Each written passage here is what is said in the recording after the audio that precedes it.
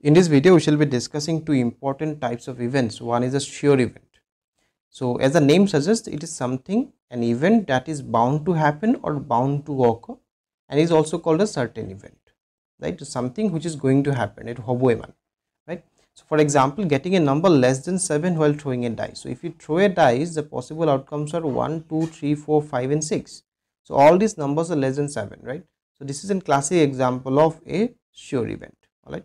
The next thing that you need to understand is that probability of a sure event is a sure event, right, is going to happen.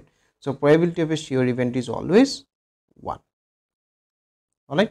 So the next type of event that you need to understand or have concept about is the impossible event.